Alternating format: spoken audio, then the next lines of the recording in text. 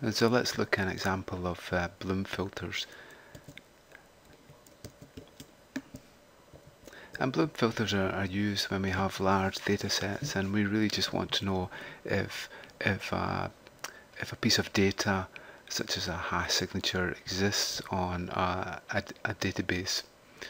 So what we normally do is that we take a word that we're looking for, it could be a hash signature and so on, and then we'll put it through two types of hash, in this case Murmur and FNV, and then the output for that will be a position with inside a bit vector. So in this case we've taken a hash using Murmur and we've selected this bit here to be set, and then this bit. Okay, so if we take an example, so this is one of our hashes is using Murmur and the other FNV, and in this case when we add the word Fred, then we get position 21 for Murmur, and that sets that one there, and 14. Okay, so in the bit vector, in this case we have a 32-bit vector, we set those two bits. Now we add Bert. So Bert, when we do the Murmur, then it creates at bit 29 and also bit 8. So we add those to the existing bits, and this is now our bit vector table. Now we add Greg. So Greg is bit 11, which is this one, and bit 22, which is this one. So we can see here are the bits that are set after 3 values have been added. So now let's try an example. So now we take the hash of Amy. Amy then gives us a 16 for Murmur and a 12. So what we do to see if it's on within the dataset is that we look at bit position 16.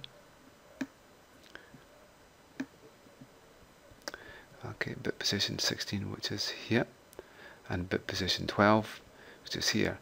Both are zeros, so it cannot exist. Only if the bits were both 1 would we know that it exists on the database.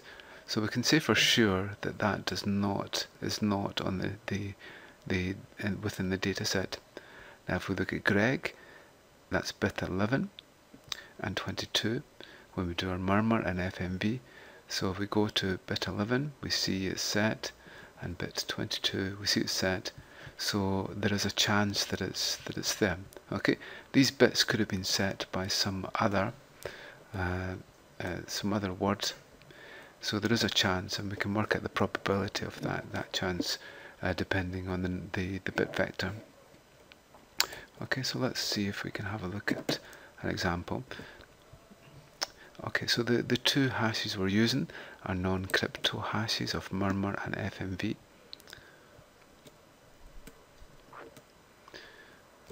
Okay, we can use multiple hash functions. So for example, if we say Fred, we're going to be using the 64-bit version of Murmur here and the 64-bit version of FNV. So what we could do is this converts to an integer, and then we take a modulo 32 to be able to get a value, a remainder from 0 to 31. Okay, so it's fairly easy to do that. We take the word, we calculate the hash, and then we do a modulo 32 in this case, because we're only using 32 bits in our bit position table. Okay, so we'll have a look at our Bloom filter.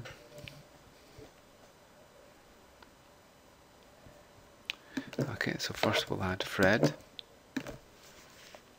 Okay, so you see Fred from the Murmur, we get bit position 21 and a 14, which is this one, and from the FNV we get the 14, which is this one.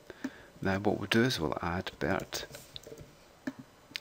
Okay, Bert is 29 this time for Murmur and 8 from FNV, and we'll add Greg. So Greg is 11, which is this one, and 22, which is roughly about here. Okay, so this is our resultant bit vector here that we have for our Bloom's filter. Now what we'll do is we'll check for Amy.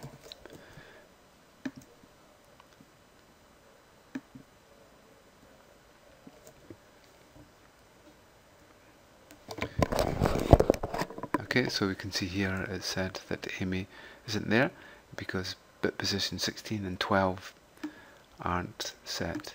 Now if we look for Greg, then when we do the search it says it might be there because it's 11 and 22.